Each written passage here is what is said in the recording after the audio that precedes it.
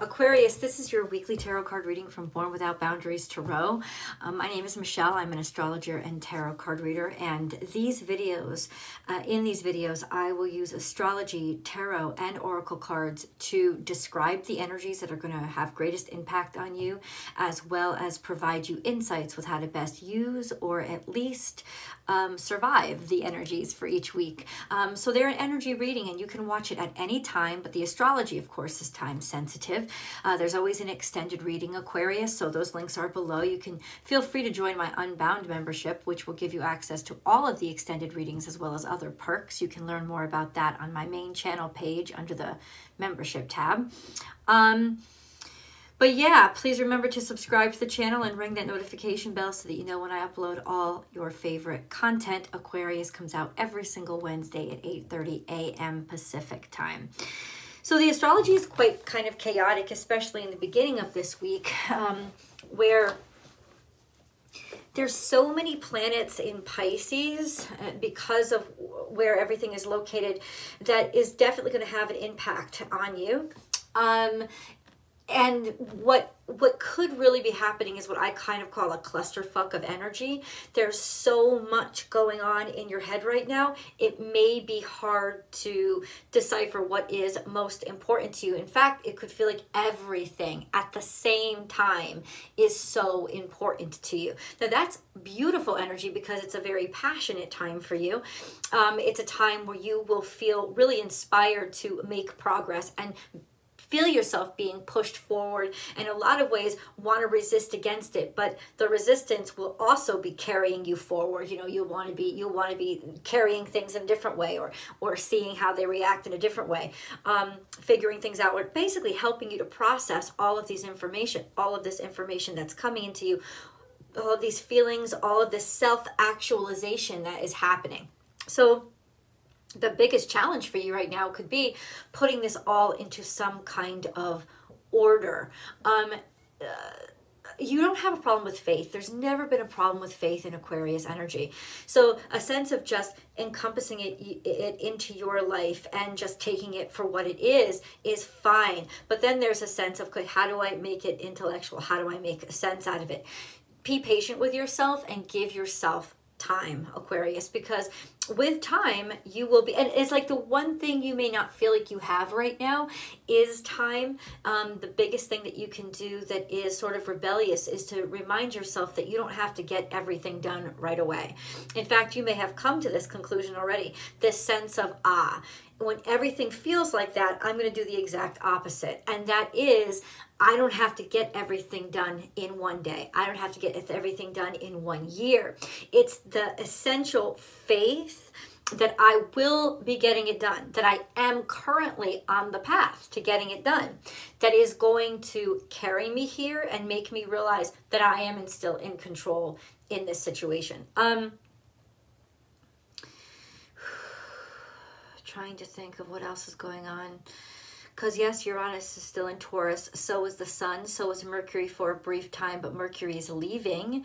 Mercury is going into Gemini, which will definitely have an impact on what then you will be able to communicate in terms of your discoveries. So during this time, when you're drawing conclusions, making discoveries, realizing things, my big suggestion for you is to write it down. Right? Put it into some tangible form while Mercury is still in Taurus, so that it will be easier for you to communicate it. This is a great time for getting down your ideas and getting down your innovations and making them work out and making them make sense to you right now, so that you'll be able to share them soon. Let's get into the cards.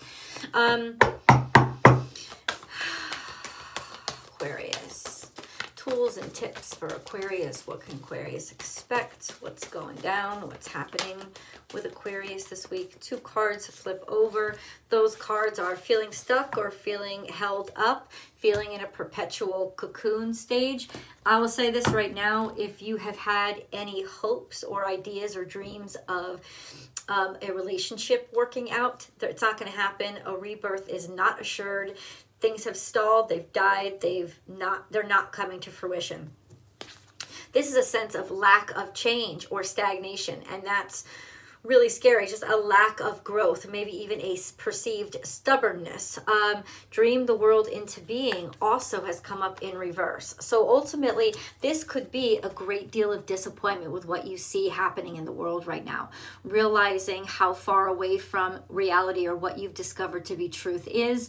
Also, this really strong sense of I've got to do something, I've got to change something. Realize that this is all within your wheelhouse and your perception, but it's definitely putting you into motion, and like it's inspiration. You're gathering inspiration from this. This could also mean feeling like you're stuck right now because everything is happening, feels like it's happening all at once. Not being able to get any clear image of anything, or not see any future with something. So there's something here where it's hard for you to imagine a future with it, or you're not seeing that future very clearly. And this could go as far out as your social beliefs of feeling very discouraged about what you see happening in your community. This could also be what's going on in your personal life, not really seeing a future for something. This could even be, in a sense, not seeing a future for a current relationship or a situation like that. And then we have set healthy boundaries. There you go. And then we have trust in divine detours. This is really interesting. I think this is suggesting that it's very new to you to set healthy boundaries. But this is the energy where you're going to learn how essential and necessary it is for your life for you to set those boundaries. There is definitely a stagnation here. Something has not been able to shift or move. A situation, circumstance in your life has not been able to move forward. And it is not because there are too many boundaries. It's because there aren't enough. You haven't established the boundaries that you needed to establish in order to push this forward, in order to be secure enough in who you are to be able to kind of like set your feet where they want to go. It's almost like a boundary in and of itself. There's a sense of, but I am making a statement that I am committing to this direction. It's almost that sense of this new thing that's going on in your life is learning how to some sort of setting boundaries. It doesn't have to be in a bad situation. It could be writing a business plan, writing your expectations. What are your expectations? What are your desires?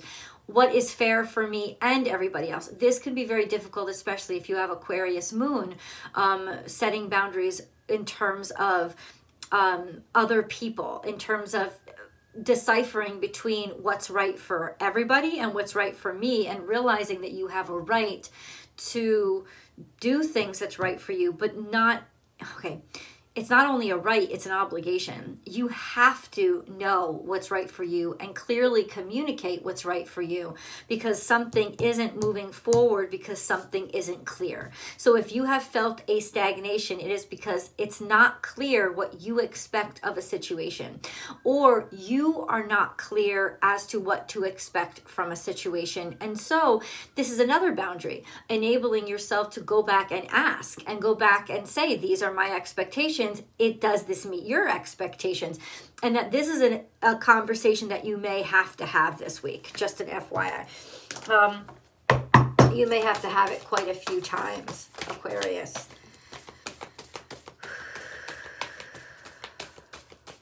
So definitely be able to sort of take space and be patient with yourself when it comes to this week, because there will be a lot of impasses that you come to in this energy, and it's because the boundaries aren't clear or the expectations from both parties aren't clear. And then we have act as if. So this is moving into the future. Honestly, I'm going to say this is kind of energy that you want to stay away from. This is almost like solving the problem, solving the boundary problem by saying, acting like it's okay, or by just kind of like blending in. I want to speak up. I don't want to talk about it or make any statements about. But what this is going to do is it's going to perpetuate into the future this sort of ambiguous, murky concept of who's who am I, what do people want, what do people expect from me. I'm just going to choose to blend in is a form of escape. It's not a form of dealing with the circumstance. Now, this may be a good short-term or temporary fix while you get your mind right, while you get your head on straight. That's fine, but I would not let that energy go more than a week. And it does say that it's moving forward, so it could be suggestive to you to say, like, this is a good energy to take on, and at least for now, be able to take some space, act as if you're just sort of like blending in, you're not stirring the pot. Maybe you want to watch a little bit. Then we have at the bottom of the page, life is speeding up. So let me explain to you why that can really cause some friction. There's a part of you that doesn't want to take action, or there's a part of you that isn't ready to decide about which direction you want, but at the same time, you want things to be moving forward. You want things to speed up. This is also Gemini season. So what this is saying is, by the time we reach Gemini season, and that is probably that's going to be next month, because the sun just entered Taurus. So that's going to be in about a month. This is a sense of things will work out, or things will become more clear. But I did mention Mercury is heading into Gemini, which, even though the sun is in Gemini and it's not Gemini season until the sun enters Gemini, when Mercury enters Gemini, things are going to really start to come together, and communication is going to really start. So what this is kind of giving me, Aquarius, is a time frame. And what I see it, this would be toward the end of this week, once Mercury heads into Gemini, finally being able to put things together and figure out, what you want to do with this, or which direction you need to go in. So obviously there's a sense of just sort of like playing along or lying low for the beginning of this week, and then into next week really being able to make some firm steps or take some positions on things. Okay. Damn. Aquarius.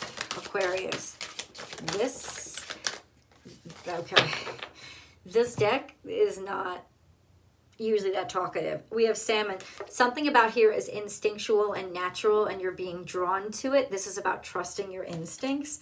And then we have also flipped up, trusting your instincts when it comes to figuring out something for abundance, making good choices that will bring you to the most abundant outcomes, or incomes, I should say, the most progress, the most profit, making those smart decisions, trusting your instincts. It also has to do with something natural, or following in your, sort of like, natural, trusting your intuitions.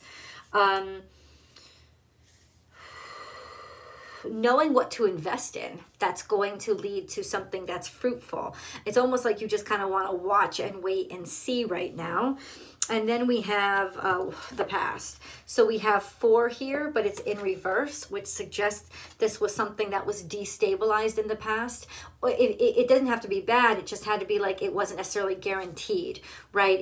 Everything was kind of not necessarily in chaos, but it wasn't put together, and it wasn't reliable. There wasn't a firm structure. Okay. And then we have Aquarian energy, which is your energy, showing up in reverse in the past. Not feeling solid. Now, you're an air sign, so you're not supposed to feel solid, but you are supposed to know who you are. So this could be a sense of consciousness, kind of up in the air, not necessarily really maybe even having a public image that was solid, kind of thing. Or seeing that there was a lot of things that were happening socially or around you that not only didn't make sense, were deconstructive. And then we have Aries energy, which is leading me here to say, it's almost like Aquarius, Aries, this is also a time frame from Aquarius to Aries season, feeling like everything was topsy-turvy, like you couldn't get anything done, like you couldn't make any decisions, or like you were being misunderstood, and every action you took seemed to not go, like not be what you expected it to be. And then we have Orion here, and we have sun, moon, and stars. Everything in the past is showing as in reverse. Feeling like you were misunderstood, misinterpreted, and that sort of the stars were colliding and not working for you. That's also suggestive too. They were. In the beginning of this year, we had much more difficult astrology. Saturn was in a lot of crazy, was in the middle of a lot of craziness, which would impact you because you're still influenced by Saturn. Definitely Uranus was, I think there was a real harsh square in the beginning of this year. So like there was a lot of things, yeah, earlier that just didn't work out. And I think what that did was make you at this point reach this point of, I'm going to be real conservative here. I'm not going to throw a lot of myself into this. I'm going to watch and wait and see. And then we have, you got the green light. You got the green light because you've been approved of by the council. Now, this is really good news for those of you who have, you know, like felt like you were the outsider in the establishment, felt like, and even if you are still the outsider, this is a sense of now being approved of, having ideas approved of. This could have been going through a lot of approval process and constantly getting turned down, or getting like, you know, I feel like this card is like getting like turned down, denied, all that kind of stuff, like just not being understood or yeah. And then now there's a sense of this governing body choosing you, selecting you, giving you the stamp of approval, giving you the okay. You got the green light now. You got the green light from the authority. That's really interesting because Uranus is in Taurus. So it's almost like you're deconstructing and you're changing what what you feel stable with. You're changing your value systems. You're changing basically your foundations. You're changing your foundations, and now there's a sense of you're ready to go. You're ready to unleash something, reveal something. Somebody's saying yes to you. That's a big old green light yes, and that's just, I mean, let's get more specifics. What's this green light to? I would say if this is a mortgage or something that you applied for, or you had to go up to the board or something like that, there's a sense of this is a good week to get people's approval. This is you got a good chance of people being open enough to seeing your ideas or seeing your perspective or trusting in them. Serendipity is here. It's saying that you just had to have the right timing. It's like you had to wait for something to get to come together correctly, Aquarius. You know, lots of times we think it's us. I'm not working hard enough. Maybe I'm not skilled enough or talented enough, and that's not true. Sometimes the right people just aren't in the room yet, and you know the room has to shift. And what's happened and what you're going to start to see this week is that the room has most definitely shifted to a group of people who are very much interested in hearing what you have to say. And so this is a good time, even if you've felt stagnant, to kind of like get the ball rolling again and maybe get your feet wet and test the waters again. Unfinished symphony is here. Yeah, it's like something was stalled. You couldn't move it forward. You didn't understand like how to communicate, or I don't know, it just was stalled. This is the finish. This is finally getting that harmony back, finally getting, you know, being in sync with those around you and by the book, which does figure into Saturnian energy, doing things step by step. It's almost like a message saying, listen, you learned the lesson the hard way, Aquarius. Be sure that you get all your documents in the right order. Like, you've gotten a good understanding or kind of window, you've gotten a good view into the opposite mindset or the mindset that you're up against. So now you know how to perfectly communicate all the ideas. So it's almost like, listen, I'm going to do it my way, but I'm going to use your process so you can't say shit to me. It's kind of what it is. It's like, I'm going to sort of sneak attack by using your systems to undo you. That's kind of what that's kind of what it's saying, and that sounds really manipulative. But in other words, you're like, listen, I have played by the rules. I've played by the book. It says by the book, right? Unfinished symphony. You're using this. It's like you're gonna need to like play by the rule book to finish up finish this up. But the thing is, this is something that is changing your life. It's going to change the game. So it's sort of like, yeah, learning how to speak somebody else's language to share your ideas. It's not about giving up your ideas or becoming insincere at all. It's about learning how to work within the confines of where you're working.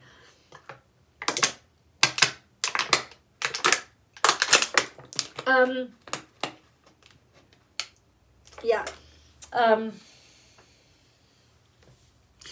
This could also speak to, I have to say this could also speak to cosmic irony, when you discover that you, who loves to change things and do things your own way, is now the person that's setting the rules for everybody else. And when you learn that, that could be not something that you really care, a position that you don't really care to be in.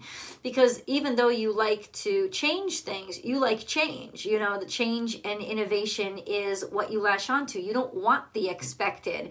So you don't want what you've established to become the establishment. And it's like, maybe you're starting to discover people are using your words or your strategies or your ideas in an incorrect way. And it's like they've given it the green light, but they've given it the green light because now they've found a way to incorporate it into a new normal. And that's exactly what you were fighting against. You didn't want to be a part of the new normal, right?